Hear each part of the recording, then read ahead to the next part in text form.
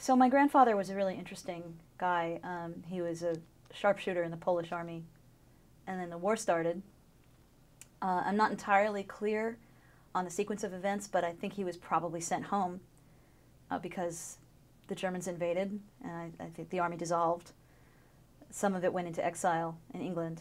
And actually, so the Germans invaded his family. A lot of his brothers scattered into different armies. So a couple of them went and fought in the Polish army in exile. One of them went and fought for the Free French. His littlest brother was deported to Auschwitz. His family, his parents and his little sister and maybe some others, I don't know, were murdered in the street in front of their house, I think. There's a couple of versions of the story. One is that he saw it, the other is that he didn't. He came home after.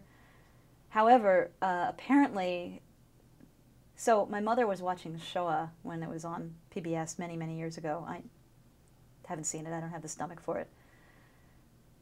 And he called my mother and he said, "Are you looking at the screen right now? That's our house. And those neighbors, those people in the window are our neighbors. They always wanted our house." At any rate, he escaped over the border into Ukraine, and he spent most of the war in the woods, in that general area. You know, probably some of the time he was on the Polish side, probably sometimes on the Ukrainian side, but he just kind of melted into the landscape, I think.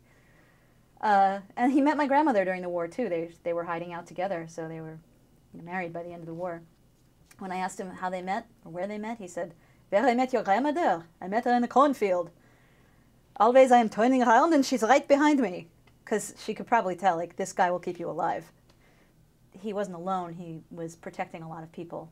He and my grandmother's brother and a couple of other people, they protected 19 people who were hiding in a hole in the ground at different times. Again, I'm not entirely clear on the entire sequence of events, and I know sometimes they were indoors and sometimes they were not. It's hard to know. But at any rate, when the Russians liberated that part of Europe, I asked him once, "How did you know the war was over?" And he said, "How I know? The Russians come running across the field." So they wanted to conscript him into the Red Army, and he wasn't having any of that. He really hated communism, and it wasn't out of ideology, it was out of experience in Ukraine. This is another example of my grandfather's sense of humor. And I only found this out posthumously. So he told me once that when he got to Ukraine, there was an election. And I said, "Who was on the ballot?" He said, "Stalin, Stalin, or Stalin." So I voted for Stalin. So years later, I repeat this story to a friend of mine from Odessa, and she said, "Oh yeah, they tell that joke about Putin now." And all this time I thought he was telling me some version of the truth. But he really hated what he saw there. And I'm skipping over the part that I really wish I knew more about, which is that for about 6 months after the war ended, he and a friend of his, who I think was probably a Red Army official, I'm not sure, were running black market operations back and forth over the Czech border. So, you know, southern Poland at this point. So the Red Army wanted to conscript him, and my aunt had just been born, and they were not wanting to stick around. He saw the writing on the wall.